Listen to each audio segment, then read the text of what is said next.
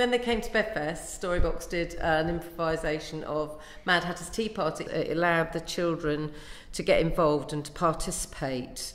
They were creating their own characters, and it gave them a way of being included. And somehow, having a costume on allowed them to join in maybe in a way that they wouldn't have felt so comfortable just sitting down. And so it was just really fun. And yeah, it's a bit of an escapism, I think, for a lot of them as well, who've got quite difficult lives, just to play that way.